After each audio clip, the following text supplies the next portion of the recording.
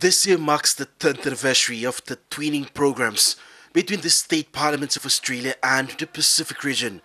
The Bougainville House of Representatives is a beneficiary, including the Solomon Islands Parliament, twinned with New South Wales Parliament of Australia, active under the management of the Twinning Steering Committee.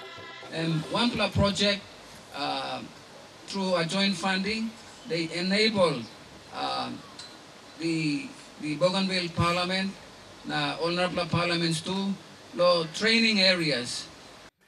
Bougainville Senior Leaders Training Program is conducted under the New South Wales Twinning Program funded by DFAT.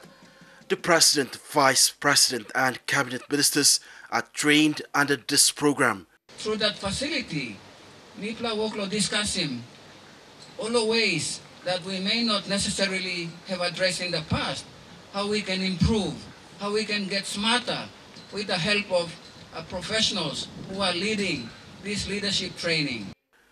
At the meantime, the Speaker of the Bougainville House of Representatives also acknowledged the role of the United Nations Development Programme funding the Parliamentary Support Project. In terms of the referendum process, this is the help, this is the funding coming from UNDP in terms of enabling you to go out to the constituencies. The 10th anniversary of the twinning program coincides with the 12th anniversary of the Autonomous Bougainville government. In Boca, Fabian Hakelitz, National EMTV News.